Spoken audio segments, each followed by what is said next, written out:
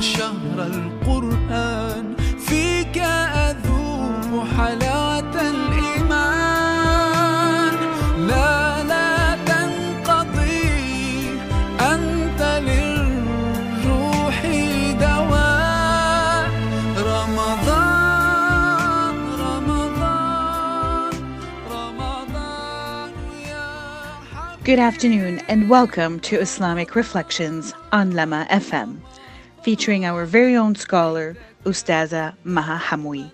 We are happy to be with you every day during this blessed month of Ramadan, the most beloved month to God, subhanallah wa ta'ala.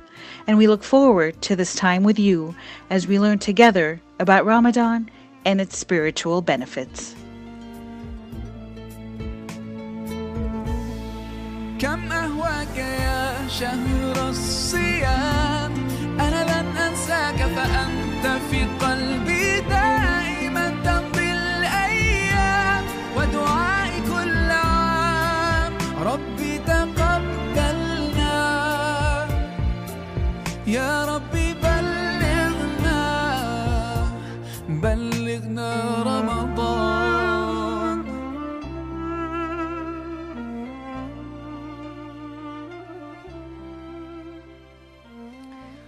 أعوذ بالله من الشيطان الرجيم. بسم الله الرحمن الرحيم. الحمد لله رب العالمين، والصلاة والسلام الأتمان الأكملان على سيدنا محمد أبد الآبدين وفي كل وقت وحين وعلى آله وصحبه وسلم. In our continuation with talking about fasting in Ramadan and the benefits and the fruits of fasting in Ramadan, today our concentration is going to be about shukr, thankfulness or gratefulness, and how much it is a part of our religion, in fact. And so to better understand that, we begin with the verse 185 of Surah Al-Baqarah, or the heifer, or the cow, as we were actually discussing even before in our previous sessions. And this verse, in fact, begins by talking about mentioning the Quran, which we actually talked about in our previous session. And if we were to read it, it reads like this in English. The month of Ramadan is that in which was revealed the Quran, a guidance for the people and clear proofs of guidance and criterion.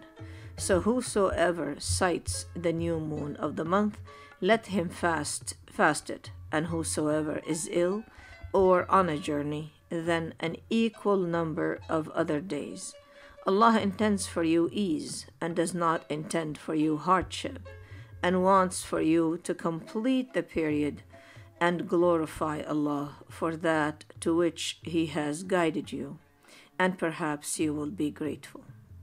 As we had mentioned before, in fact, as a Muslim, this is the ni'mah or the favor that Allah subhanahu wa ta'ala has bestowed upon us, for which we must be most grateful, most thankful. That is the favor of Islam. I find that sometimes you go to actually condole certain people who are not Muslims, if they lost a loved one, or if they had lost even a possession, a car accident, they had met with some sort of a mishap. You find yourself unable to, in fact, explain anything to them in any whichever way. We find that the dunya issues, this world issues, cannot be understood without a connection to the hereafter, without a connection to God, the one and only who decides and decrees what goes on in the world. If we don't have an understanding of that, and if we don't have a connection with actually the religious matter that is above all what takes place in our lives, it's really difficult to understand the world that we're in, and it just doesn't make sense, and you don't find it to be fair in general. And it might leave a person angry, and it might leave a person dissatisfied. It might leave a person, in fact, depressed. Negative feelings creep up on us rather quickly, and they actually make a person feel a sense of a loss, a sense of, in fact, hopelessness sometimes. Actually, none of these feelings should be in connection with a true mu'min. Of course, less that mu'min or that Muslim has a specific psychological disorder, in which I'm not going to be discussing at all. But, or in which case he should be actually getting some professional help. But the idea generally, Islamically, that we should be the people who are, in fact, very hopeful. We should be the survivors. We should be the ones that always have positive energy, looking forwards to whatever years we're in. A lot of times also people, as they actually advance in their years and the number of the years that they pertain to their age becomes higher, they try to find a specific escape mannerism, buying a new car, getting a new wife, having children at an older age, buying a new bracelet, I have no idea. It makes actually a person feel renewed or revived, I suppose, and that does work for a period of time. Where does that lead me, or how do I connect all what I'm saying to thankfulness? Actually, it is because thankfulness is, there is a sense of feeling that I am covered and surrounded by, in fact, favors, and something that is favored to me. So when a person has a thankful nature, in our society here, they say they look at the glass half full rather than the glass half empty, due to the fact that the concentration is on what is good in my life. So when a person is thankful, to be thankful, they say that you ought to, in fact, count the favors of Allah subhanahu wa ta'ala that He had bestowed upon you. And if you start counting, of course the Quran says, وَإِن تَعُدُّوا نِعْمَةَ اللَّهِ لَا تُحْصُوهَا. That means you're just never going to finish counting. It means that as soon as I start concentrating on what Allah subhanahu wa ta'ala has given me, rather than what I'm missing, then in fact I find it to be endless, and I find it to be actually continuous, and I find myself grateful to Allah subhanahu wa ta'ala.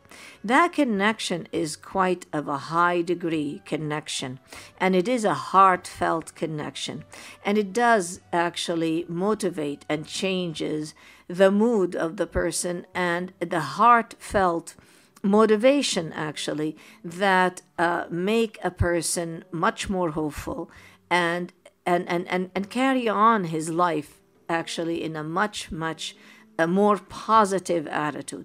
I find this world that we're in is on a constant search of the positive energy, whether we find it in the sea, whether we find it, God forbid, in a pill, whether we find it in some sort of a speedy car, I have no idea.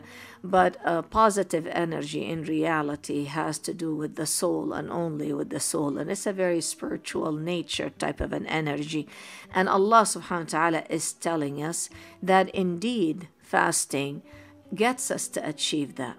There's a possibility, if we think about it, of why that might be on a physical note. That's something that maybe we can, in fact, have a better connection with, or an easier connection with, when we talk about a physical perspective of a worship. When a person is hungry, or thirsty, or both, that is actually our very, very mainstay. Like that is the lowest form of need that we have, or the basic need that we've got. And if the basic need that we have is not quite met for a period of time, which of course in the fasting day, it can span. These days in Ramadan is in the summer, and it's spanning in the area of 16 hours, some people even 20 hours of fasting. During that time when even the basic need is not met, one is reminded of people who don't have that, and even their basic needs. And it doesn't mean that we don't remember them other times, but it seems that when a human being really is enduring a specific situation, they understand others much better. I'll give you an example. There are a lot of people that at an older age, and I'm not talking about 50, I'm talking about 30, and I'm talking older than the youth, the teenagers. As soon as they get to be in their 30s, they possibly turn around and say, now I understand what my mom meant or what my dad meant when they said what they said, and now I wish my children would listen to me, although in that time I kind of thought that I knew better and maybe my parents did not know better. An ill person, nobody can understand them until a person is ill themselves. Then they understand others and they can have a compassion towards them. It seems that we humans tend to actually deny sometimes or kind of walk blindly concerning other people or concerning their needs. But when we feel it makes us actually a lot more aware and we tend to be there than for others. And that is actually not just a form of thankfulness, but it is thankfulness. So what is in fact a shukr in the Arabic language, the way we understand it? A shukr is not something you say. A shukr is something you do. Allah subhanahu wa ta'ala had said in the Quran to the family of David, Dawood alayhi salam, he said, وَقُلِ اعْمَلُوا آلَ دَاوُودَ شُكْرًا. And then he said, very few of my worshippers are thankful. And what does that mean? In fact, it means that the Arabic language of that says, and gives us a very good understanding of it, when it says, شَكَرَتِ النَّاقَةِ. And that means then a naqa is a she-camel, and now the she-camel is grateful. And I mean, it's not like the she-camel can be grateful and it's a heartfelt feeling. They're talking about something physical. And they say that about a she-camel when in fact she gives milk without being milked at all. She just drips milk. And so actually without being milked, she's giving. Now we understand that means that thankfulness as a form of an action is a form of giving. It's a form of giving without anybody asking. And so it's a feeling always that I have so much that I have left over and I need to actually help others and I need to be there for others. And every time you think about that, you think, well, we're talking about something that is financial, economical. It's all about money. And it's not about money at all. It's about anything that we have as time goes, as physical capabilities, as being able to see and maybe others cannot, as being able to cook as and other cannot. It's just anything that you can do actually and you can offer to the ummah, young or old or any whichever way. You walk to the masjid and you just simply decide that maybe the people have left the shoes all over the place as you entered into the masjid, so untidy like, and so you tidy everything up and you put them on the shelves, even though there are shelves all over the place, and some people tend not to see them as they are stacking up to the ceiling. That is all okay. Maybe I can see them for them. And maybe the next time when they look for their pair of shoes or slippers and they find it on the shelf, they do recognize that that's what I'm trying to say. That is actually a form of thankfulness. That maybe I am more humble, perhaps. Maybe I am more capable, perhaps. Maybe I want the message of this masjid to be really something that is better for maybe some non-Muslim or even another Muslim comes in there. Anyway, that is a form of thankfulness. And I'm just giving examples as such, actually, just to give us an idea that the area of being thankful is really very, very vast. So now we talked about a shukr as being a state of mind, which which is a very, very positive state of mind. And we talked about it, that it is in fact an action, not just simply a word of mouth. Okay, وَلِلَّهِ الشُّكْرِ. And that's true. To Allah subhanahu wa ta'ala belongs gratefulness. But actually, as I said, He, La ilaha illahu, told us that what we need to do with that is in fact share it with others and be a contributing factor in the Muslim community and even the non-Muslim community that we live within. If we do actually get to that point, Allah subhanahu wa ta'ala has told us in the Quran, first of all, He said, وَاشْكُرُوا اللَّهَ إِن كُنْتُمْ إِيَّاهُ تَعْبُدُونَ. First of all, He said, be thankful to Allah subhanahu wa ta'ala if you truly worship Him. So apparently, we understand that the one who does not actually thank Allah subhanahu wa ta'ala is not worshipping Allah subhanahu wa ta'ala in a proper sense. Also, there's another verse in the Quran that says, وَإِذْ تَأَذَّنَ رَبُّكُمْ لَإِن شَكَرْتُمْ لَأَزِيدَنَّكُمْ وَلَإِن كَفَرْتُمْ إِنَّ عَذَابِي لَشَدِيدٌ. That is in Surah Ibrahim, verse 6. He says, Allah subhanahu wa ta'ala is letting us know solemnly that if you are to be thankful, then I will give you more. And if you are denying my favors, then Allah subhanahu wa ta'ala is saying, then my punishment is strict. And then He adds, subhanallah, and He says, very few of my worshippers are thankful. So these are actually of a higher quality type of a worshipper. There are many different types of worshippers, and Allah subhanahu wa ta'ala with fasting is actually allowing us to be elevated to those types of worshippers that He loves the most, that are closest to Him. And I'm saying elevated because when we are approaching Allah subhanahu wa ta'ala, then we are actually on a higher state or status religiously and spiritually than we have been before. So fasting is actually supposed to help us in this area. There is a scholar that actually talked about shukr. He described it as, he said, it's a state of being that is in fact that the action of the worshippers emanate from it.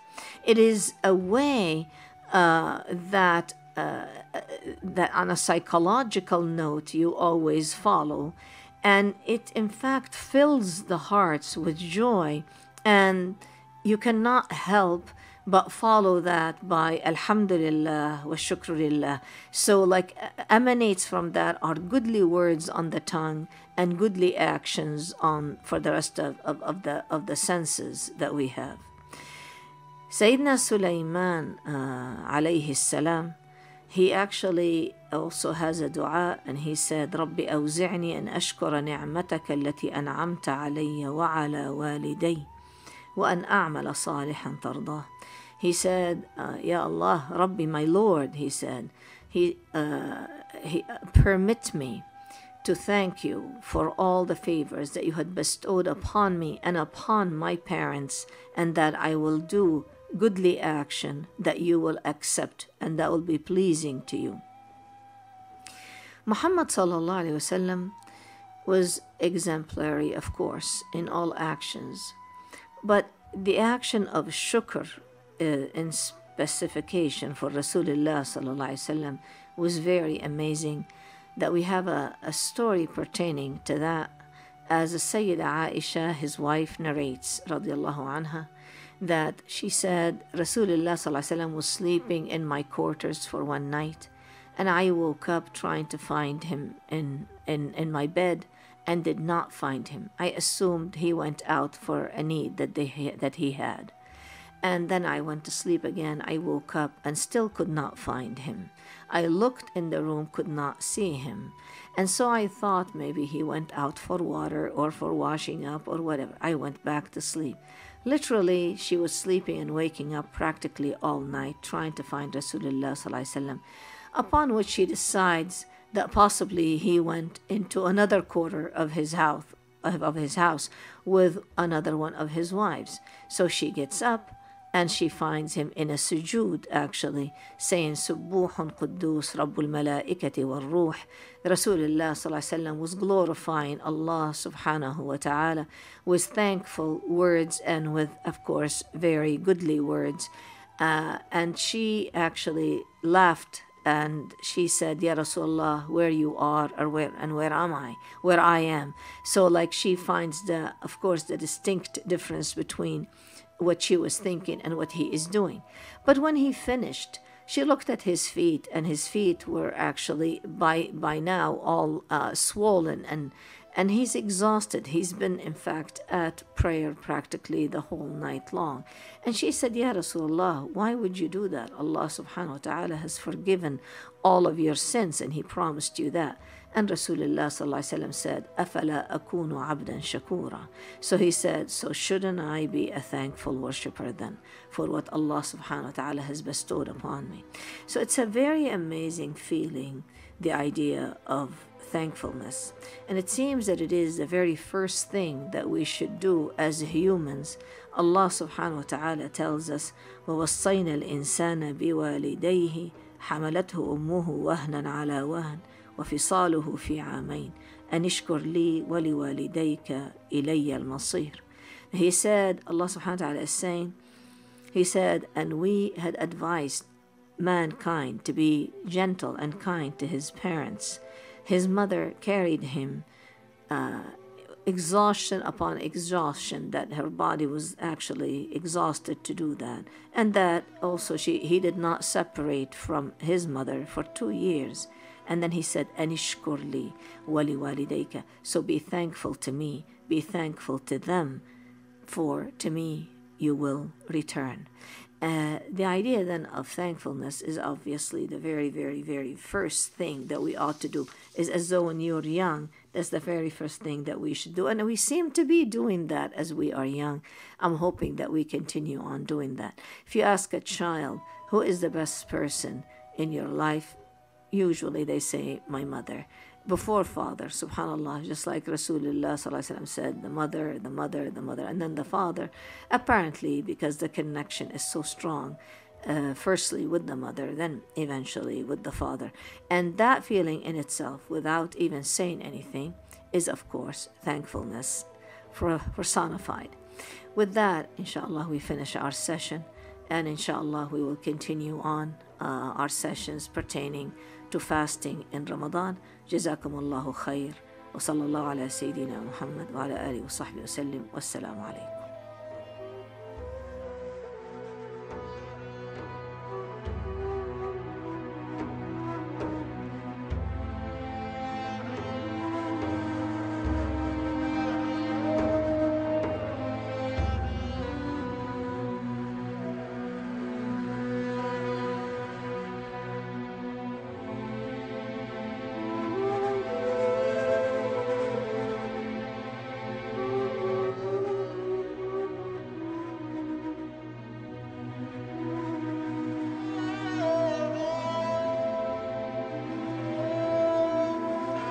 We would like to thank our listeners for joining our program today.